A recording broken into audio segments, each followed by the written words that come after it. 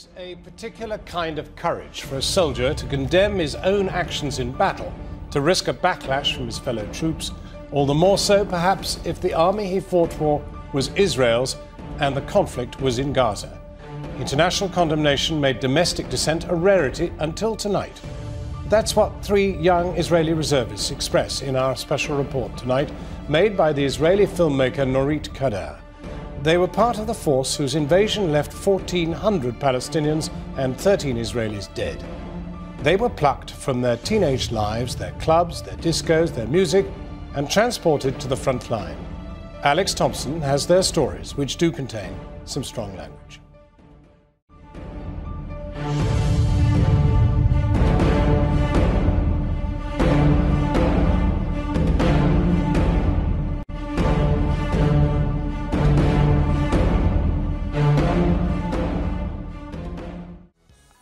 I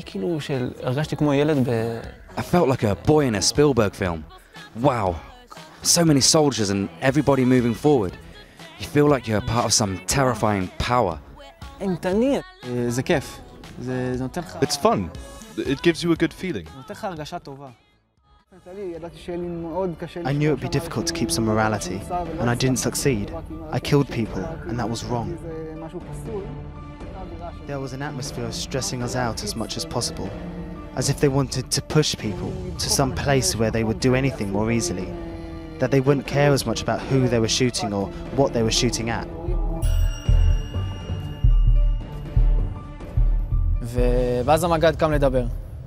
Our battalion commander got up to speak. We were waiting for him to give us some information and tell us what's going to happen. We knew we were going in the next day. And he said, the sentence still echoes in my head to this day.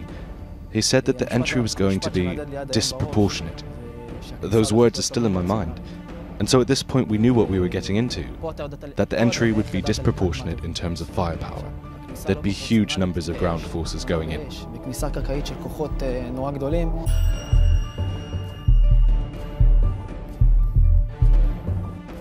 No soldiers from the IDF have ever spoken on camera before about just what happened on what they called Operation Cast Lead.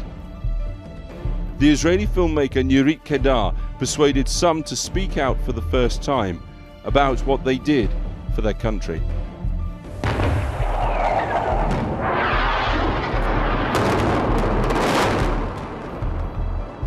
We entered the city in a big hullabaloo, shooting like crazy. None of us knew what we were shooting at. There were those who shot at mosques. As far as I was concerned, if they didn't shoot at me from a specific mosque, then I had no reason to harm someone's religion. The order was very clear. If a car came within 200 meters of me, I could simply shoot. Shoot a shell at it.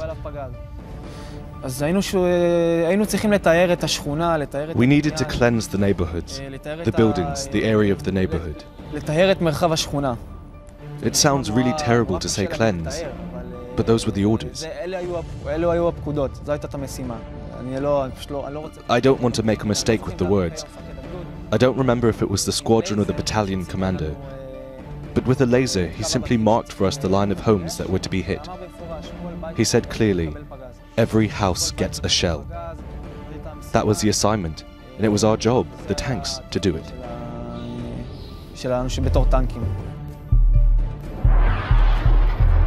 The Israeli Air Force claims it has now hit more than 1,000 targets. This is an ongoing long war against terror. On Gaza's streets, ambulance crews rush to their latest call. Every time we got out of our tanks, there was always this thing of comparing who'd killed more. It was completely disgusting. All the time they'd come and say, "Great, we heard you killed 2 yesterday." And I was like, "What's great? That's something good? It's not good." The crump of tank shells can be heard landing every few minutes, along with the rattle of machine gun fire. And thousands of troops are now engaged. We would fire a shell onto the top of the building and a shell at the bottom. This is what caused all the civilians to leave. With white flags in the dark at night. Families with children, without anything, without bags, with no preparation. The moment the building got the second shell, I would watch the procession of the family leaving the building.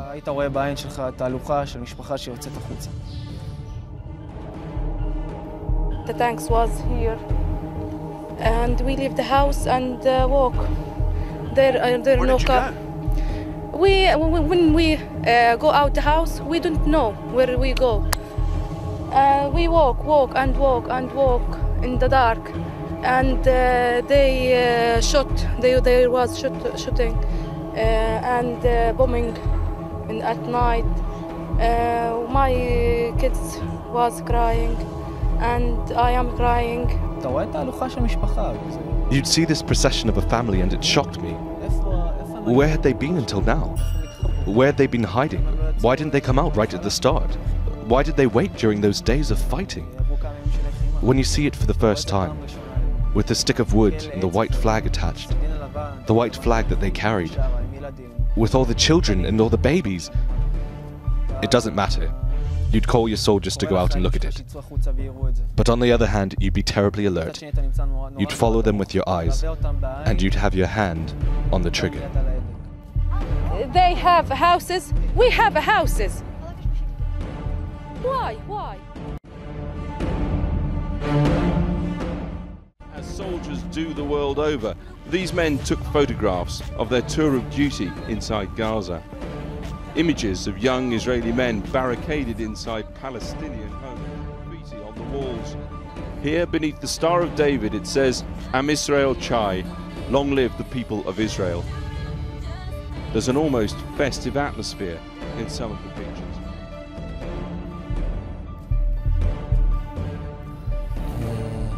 On the family photographs on the walls of the house, on the faces of the children, they'd drawn glasses and moustaches. They'd been writing things on the walls, and they'd used all the clothes of this family to cover up the windows.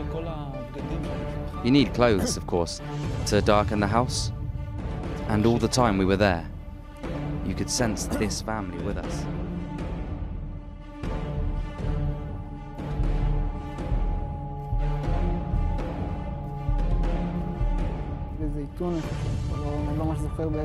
I think I was in Zaytoun. I don't remember exactly, but it was a house a few stories high. On the second floor there was some terrorists shooting and throwing down grenades at us. I aimed well and I fired. But there were 30 seconds before that when I was looking at him, and many thoughts ran through my mind. It was that this person is also fighting at this moment for something, and that he's in exactly the same situation as me. And that there isn't so much difference between him and me. I really looked him in the eye. He couldn't see me, of course, because I was looking at him through the viewfinder, but I watched him for half a minute.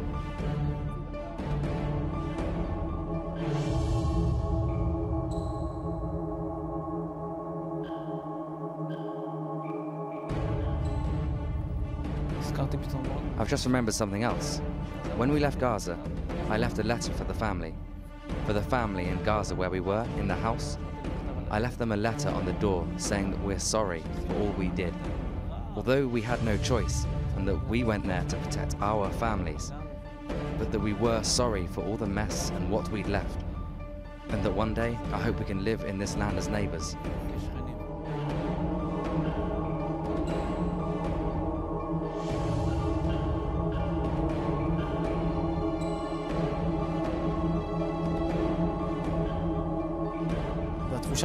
I feel good. I'm proud of what I did. No one can tell me that I'm a war criminal because I know what I did, what my friends did, and what the people around me did, and what the targets were that I received from my commanders. So no one can tell me or my friends that we're war criminals. I'll never forget that two-story building and the 30 seconds I had eye contact with that guy. I shot him half a minute later. It's something I'll never forget. It's hard to forget something like that.